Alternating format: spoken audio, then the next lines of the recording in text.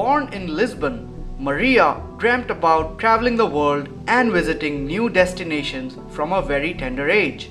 At 18, Maria decided to start working and travel to Switzerland for her first international assignment.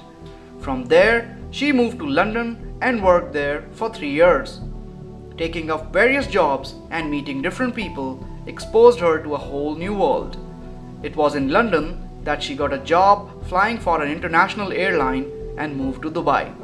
She had planned to stay in Dubai for only a year and then go back home, but that never happened because on one of her flights, she went to Dhaka, Bangladesh. The Dhaka trip was a real eye-opener for Maria.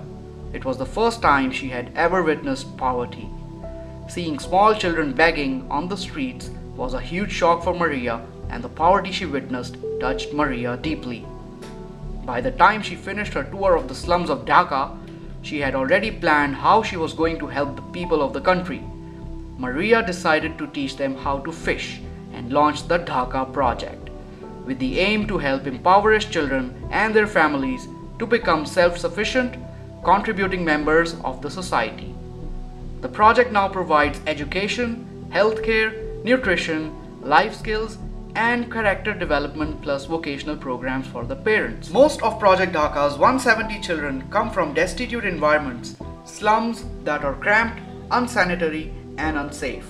For them, the project is an opportunity to gain the skills and dignity needed to better their lives. This transformation will not only affect them, but their families and their communities too. It will multiply 100-fold. Ever since the launch of the project, friends, former colleagues, and even small children as young as 5 have come forward to help.